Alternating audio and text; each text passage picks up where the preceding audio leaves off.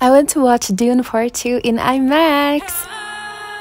After completely falling in love with Dune Part 1, I decided I had to go see Part 2 on IMAX. To my despair, the last IMAX 70mm film was closed in Berlin in 2019, but I could still catch IMAX digital projection at the UCI movie theater.